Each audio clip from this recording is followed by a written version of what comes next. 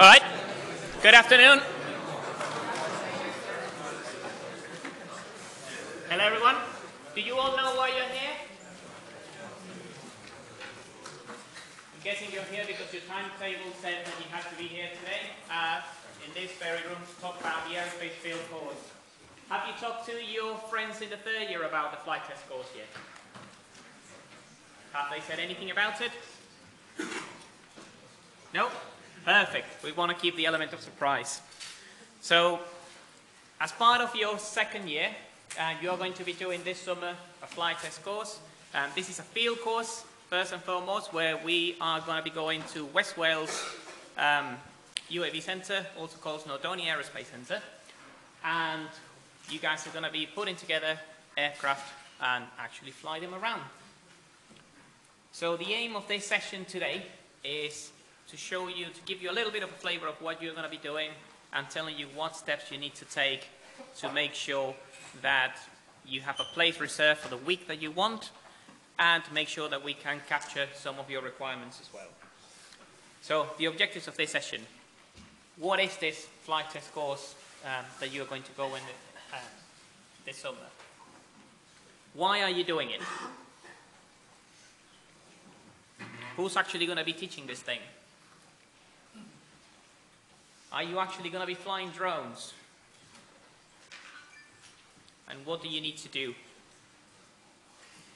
And how does it all fit within your aerospace engineering degree? So, to answer your first question, so what is this? The Aerospace Field Course aims to introduce you to the professional practice of flight testing. It's about getting you in the mindset of aviators, understanding that everything you do from now on carries a responsibility, because as engineers, they're trusting you that you are able to do things that you should be able to do. And every time, if you have any friends in medicine, they're always talking about how, they have to make sure that everything they do is right, because in their operating table, they have a human life that depends on their ability to do things right. If any of you go into civil aviation, some of you might go into designing control system for large aircraft that fit 300 to 400, 500 people. Your operating table could be 500 people at any given time, and you can have multiples of them flying at any one time. So I would say you have an even greater responsibility to make sure that everything you do is right. And part of this flight test course is to give you the confidence and the awareness that you are able to do all of these things with the knowledge that you have been gathering throughout your first and second year. And we will introduce topics like flight safety, describe the regulator. So if you want to do anything related to aerospace in the UK, you have to talk to the Civil Aviation Authority. You have to understand how the rules and regulations apply to you. You have to be able to understand how you put into practice health and safety considerations for experimenting, or basically for everything you do. We're also going to be talking about aerospace systems. You're going to identify the sensors and the avionics that goes into different types of aerospace vehicles. Not only you're going to see them, but you're actually going to use them, you're going to put it into practice, you're going to get data out of them. You're going to learn a little bit about experimental methods. So if you have a system that you want to test, how do you actually go about testing it? What kind of information is relevant? How you analyze that data in a meaningful way so that you can disseminate it to the people that you want to talk to. It's not the same explaining engineering results to the regulator or to your academic supervisor or to your boss in the future. They all want slightly different information, and you have to learn how to make sure that you can convey the information that they actually want. And a little bit of personal development as well, so working as a team to make all of these things happen, but also participate in outbound activities. Examples of which, last year we went on running clubs, and we also did a mountain bike test session in one of the local bike parks. So who's teaching this thing? So my name is Chris Kababe. I'm one of the lecturers in MACE. I started only a few years ago, and I teach on the second year the flight test course, third year flight dynamics, and your fourth year advanced group design, together with Bill Crowder, Kieran Good, and Nick Crisp. So myself, I spent most of my research days actually applying the systems, in interesting environments. So that picture was the Etna volcano in Italy, and that is a large multi-rotor with an open path laser sensor that was developed to measure some of the concentrations within the plume of gases. So I'm also a first aider and your point of contact. So any questions that you have regarding the flight test course, send me an email first, and if it's not me who's going to answer, I can direct you to the right person to talk to. In this course, we also have Phil Crowder, Professor Crowder. You would have seen him from your first year modules. Professor Crowder also has a lot of experience designing and operating aircraft in the UK, one of which is Magma. Have you all seen Magma? Yeah, it's a very interesting aircraft. It's about 60 kilograms that was developed here at the university, and inside it has a lot of sensors and a lot of avionics, most of which are actually shared with the equipment that you're going to be using. So by the time you finish this flight test course, if you go inside, if you go again to see Magma and you open the lid, you're going to be able to recognize every single system inside that aircraft. We also have Nick. Nick, here in the front. Do you want to talk a little bit about what that is? Yeah, sure. So most of you probably haven't met me yet, but you will do during the flight test course and next year, because I teach on the conceptual aerospace design course. A lot of my experience in the past has been with spacecraft, and what you can see up here is actually a 3U CubeSat that we launched as the university last year, and that was doing some experiments in very low Earth orbit, looking at how to understand the gas surface interactions that happen with the residual atmosphere and novel materials that we developed here in the university. That's right. And that is actually the arm of the International Space Station. Yeah, and that's the satellite coming of it. All right, we also have Dr. Kieran Wood. Say hello, Kieran. Hi, everybody. Give a similar introduction to Nick. So, yeah, I'm Kieran Wood.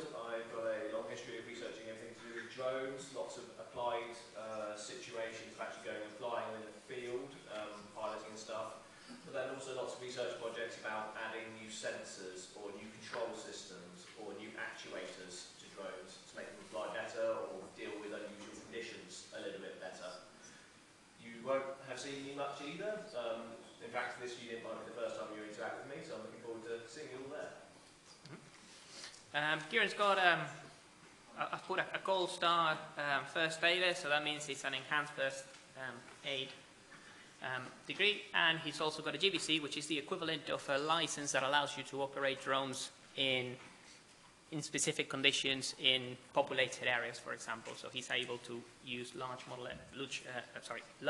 multi-rotors in congested areas, for example. Where was this picture taken? That's also at Stromboli. Stromboli. Okay. Yep, and the lunchbox there. That's also the gas sensor. There you go.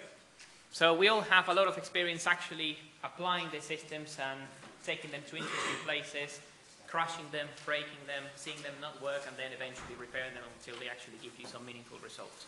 And part of our motivation to create this field course is to give you a little bit of that, because as engineers we feel that that is one of the most rewarding aspects of our degree. Not all the work that you're going to be doing here in industry or whatever is going to be sitting on your computer doing MATLAB scripts. Okay, so are you really going to be flying drones? Yes, and that's all I'm going to say about that. The rest of it will be a surprise. But I will tell you a little bit about some of the activities that you're going to be conducting. So the first one is, oh, the sun is not coming on. Imagine that with the Top Gun theme song. So your first activity is about building a glider using Funboard, led by Professor Crowder. So this is an housebreaker activity, just making sure that you remember your trim stability, where to put the weights on the aircraft, where your neutral point is, where your center of gravity is. A lot of the stuff you're going to be doing this year for APD, so make sure you pay attention in class. So this is one of the evenings where all of the students were just trying the different designs that they were coming out, and then straight after finishing building the glider, then we would go on a walk to the dunes and to the beach nearby. Okay, so for one of the other activities, you're going to be introduced to multi-rotor drones, and the intention is to give you hands-on experience with not only the mechanical aspects of it, but the avionics as well. So part of your objectives here are going to be to actually put together the drone from a box of bits. You will be given no instructions, so same kind of instructions we get when we buy this thing from China. And you have to make sure all of the connections, all of the mechanical components are right, because if they're not right, what's going to happen? Crash. Okay? So last year we did have a couple of crash. They are part of the course. You will learn from them. But if you do crash, then we will ask you to do a route analysis in order to understand what went wrong. And then we'll go outside the airfield and actually fly them. For your second activity, let's try that again. There we go. So building a rocket, another aerospace vehicle, and in here you'll get introduced to the dynamics of how you go about preparing a rocket for flight, but you'll also be introduced to electronics. How many of you have done programming before? Does MATLAB tools for engineers count? No, MATLAB does not count. Okay, I love your hands now, yeah. Excel doesn't count either. Good. Wait, this is also going to teach us the basics of programming, right? Yes, you'll be taught some of the basics of programming, and this is not only programming. So of you who have programmed, how many of you have done it for interacting with a physical object or a microcontroller? Okay, so the list is now even smaller. Okay, so by the end of the session, you all will have experience in doing that. Anything you want to say about the... No? Keep it a surprise? Has anyone launched a rocket before? Model one? Two models count? No? No? How many of you have flown a multi-rotor before? Okay, a couple. Yeah? That's all right. And then the third activity is going to be about preparing a fixed-wing drone for takeoff and testing as well. So again, you'll be given a box of bits with no instructions, and you have to prepare that aircraft for flight, which is not only means making sure all of the connections, guys, sorry, keep up with me for a couple more minutes, not making sure that all of the connections and all of the mechanical fixings are done properly. You'll also get introduced to health and safety and human factors, but also validation and verification. So what happens if a fixed-wing aircraft tries taking off with the CG in the wrong place? Do you know how to get the CG of an aircraft?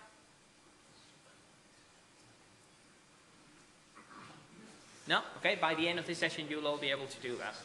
Okay? It will involve some math as well, and some experimentation, and the end result should be that you successfully fly the aircraft.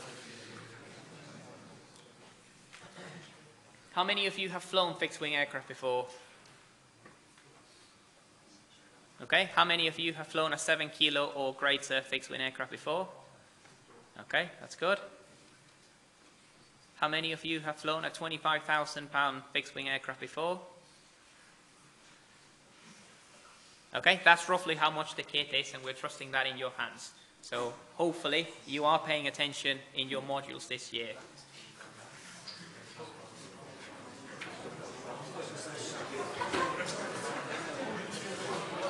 So what do you need to do now to make sure you're prepared for the summer? You're doing it right now. Make sure you're attending lectures, make sure you're paying attention and understanding what the lecturers are conveying, because it all leads back to this. Okay? And the experience you get today, that you get this year and at the flight test course, is actually going to set you up for the next couple of years as well. Okay? So space systems, pay attention. Structures, APD particularly, fluid dynamics, your workshop practices, making sure that if you haven't done it, if you've never done work with your hands as such before, practice doing that as well. Data acquisition and experimental methods, dynamics, all of that you're going to get to use this summer. So what do we want you to do now? So how many of you have been to the Blackboard site for this module? Some of you, okay, that's all right.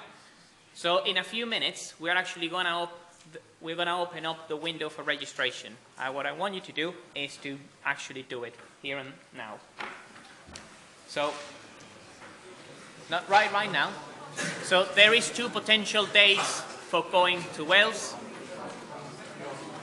The first week straight after exams from the 12th to the 16th of June. Sorry guys, just a couple more minutes. And then there is a second week straight after that from the 19th to the 23rd of June. So think about which of the weeks you want to do.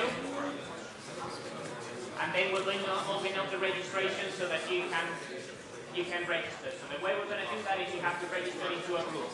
Once the group is full, that's it. The only way to change from one week to another is if you find someone in the other group willing to join with you. Is that clear? All right. You're not going to be able to see it because I haven't turned it on. No. When is it going to turn on? I am going to turn it on manually in a few minutes, right after I finish giving you the intro. So I'm going to give you 5 minutes now to think about which of the weeks you want to go. And in 5 minutes, I'm going to open up the registration live. You're going to see me doing it, so don't try doing it just yet. After you finish selecting your preferred week, then we need you to complete the registration, which is essentially where you tell us what you're allergic to, amongst other things, to make sure that we don't include that in the catering options.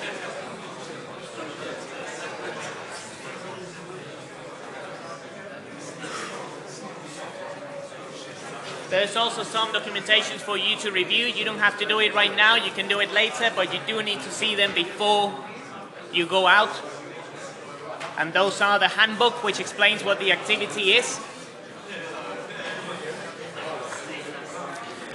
Guys, you're not going to be able to register yet, so can I have your attention, please? Thank you. In the handbook, you're going to see the frequently asked questions and also recommended packing list, so the stuff that you should bring with you. Have you all been to, has anyone here been to Wales before? Has anyone been camping to Wales before? How many of you have never been camping before? Okay, a fair few of you. So make sure you read that document, especially the packing list. Any questions?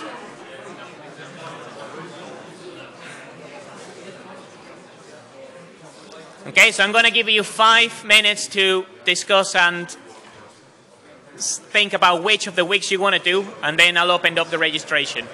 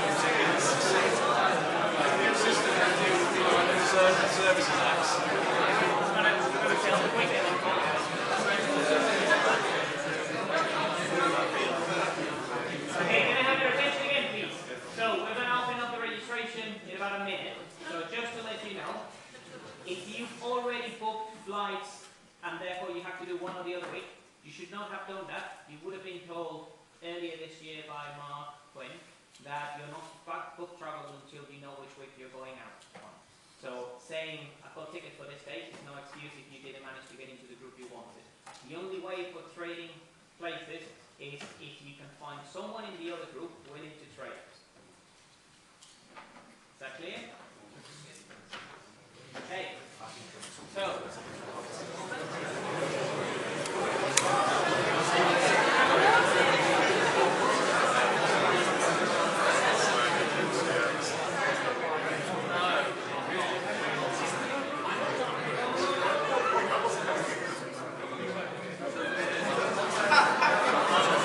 registration's open.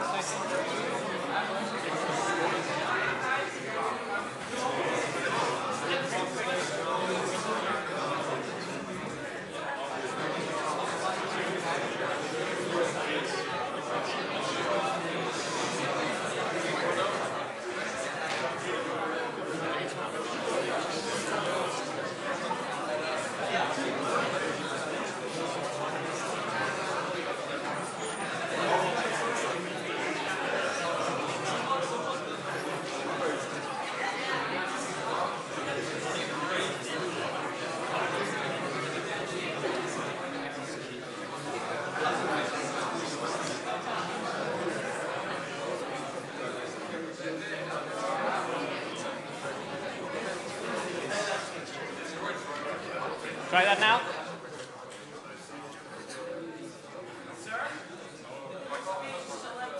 Okay, refresh it.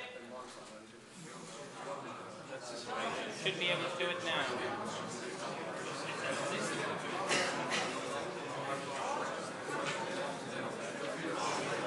No?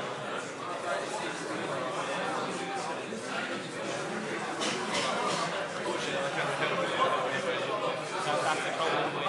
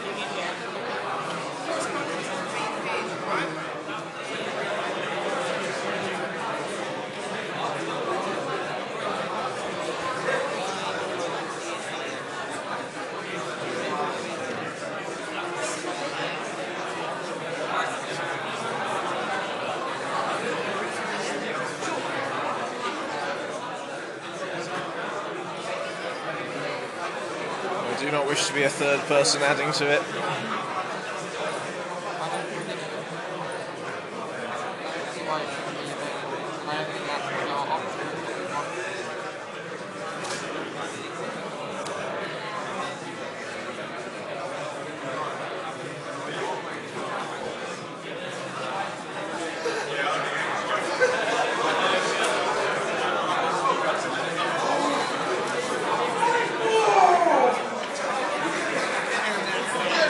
Did he successfully get through just then?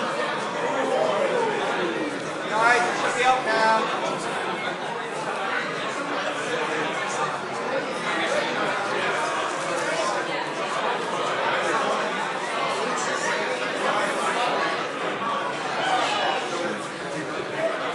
That's it, 94. That's cool.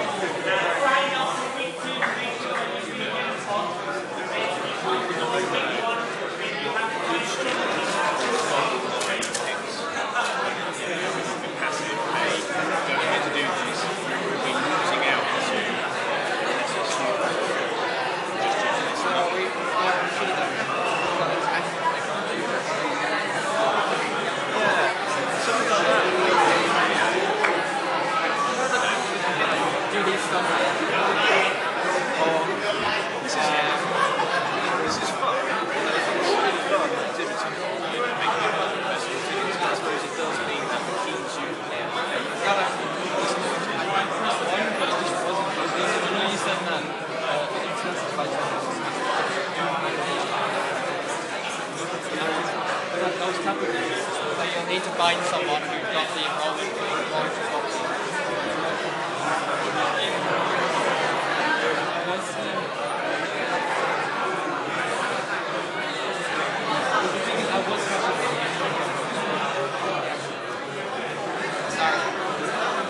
Is it compulsory to go? Yes. Max is part of the accreditation of all meetings.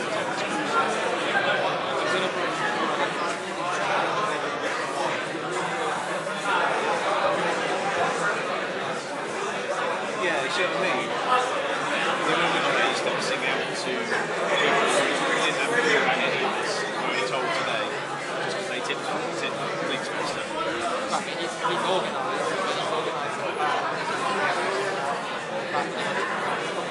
Yeah, but you know what I mean? I feel I like... don't know why everyone's so keen to go. Like everyone is about to keep up with their exam. I think the group is going to know.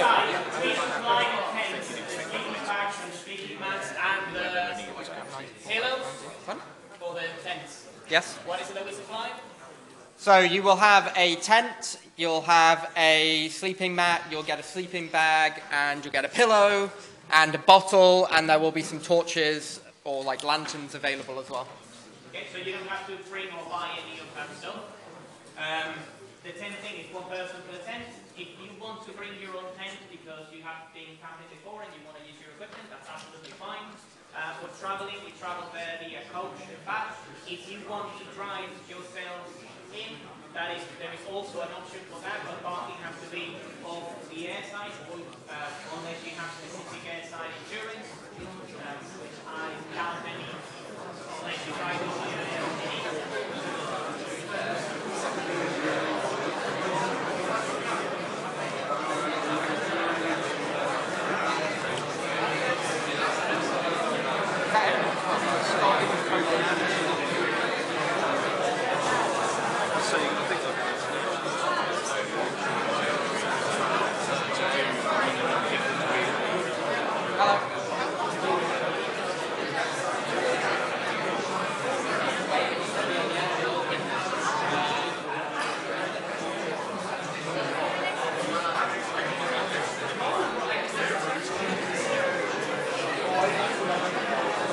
maybe 5 minutes.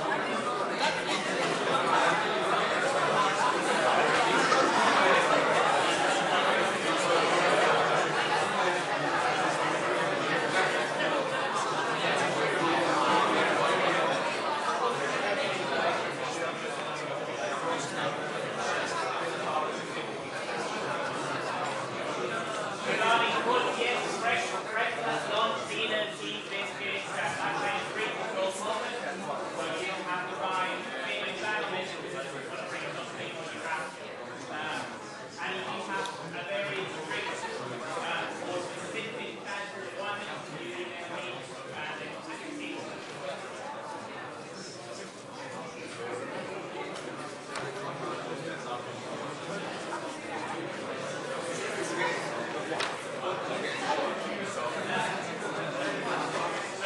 Regarding showers and toilets, yes, of course there are showers and toilets type.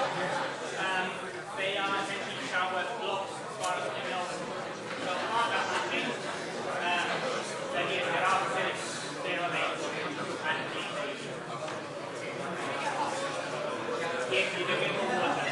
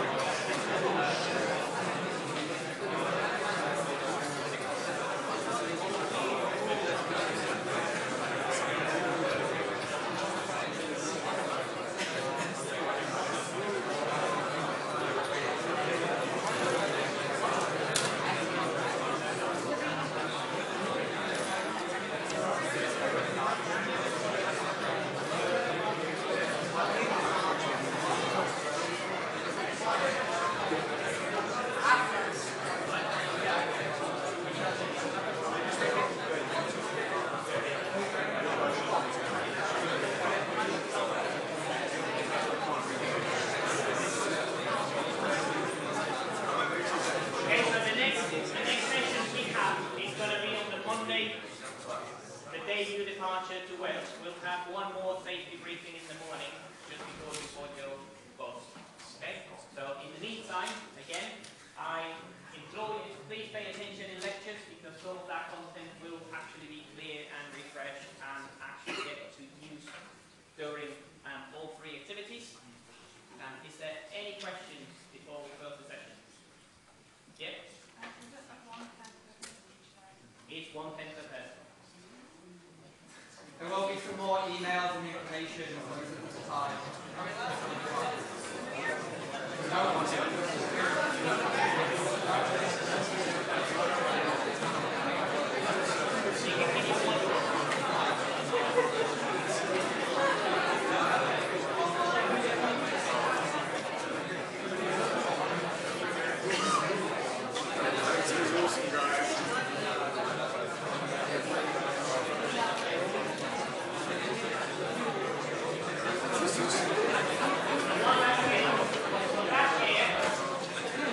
Last year we had a couple of photographers going around the week taking pictures of all of you while you were doing this hands-on activity.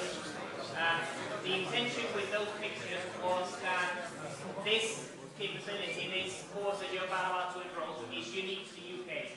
No other university here is doing anything close to that. And this is a really good way of highlighting to potential employers that at Manchester you're doing a degree that is not just about sitting in the computer doing simulation or programming.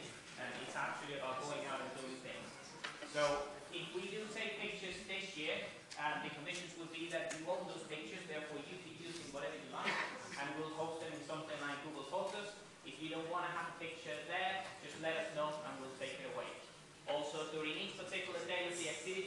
have red lanyards available. If you don't want to be photographed during that specific day, just wear the lanyard and then we'll not take pictures of you that day. And then if you change your mind next morning, then that's absolutely fine as well.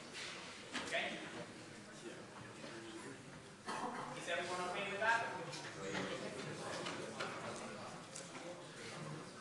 Okay? So some of the pictures, or most of the pictures, are actually available on Blackboard. So if you go to Blackboard on the course information where the unit investigation is, there is a link to the Google Course Walker and ask you to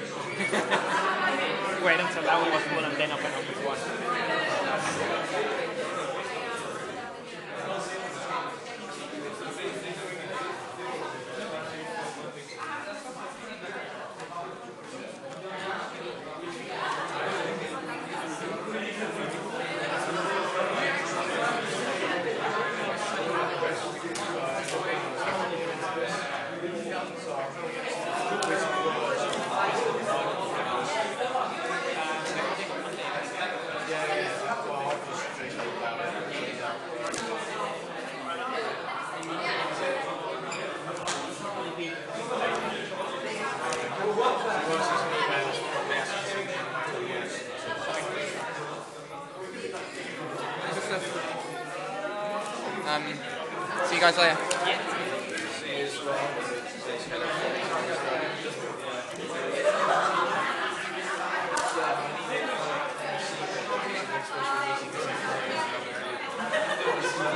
Oh yeah, yeah. Is that at 3?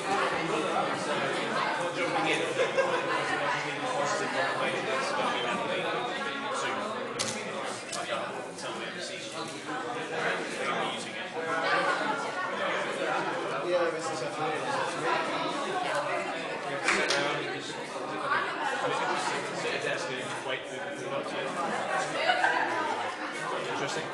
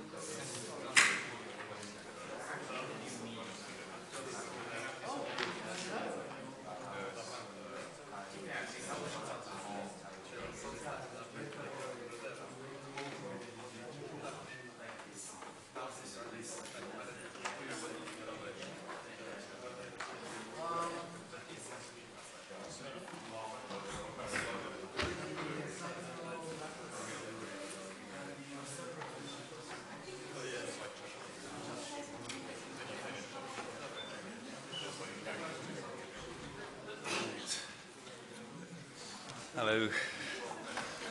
Let's hope for slightly better luck with the projectors this week.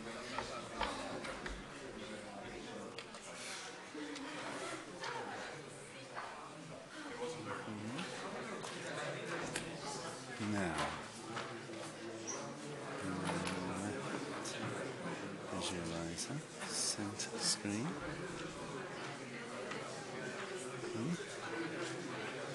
Right, visualizer, left screen.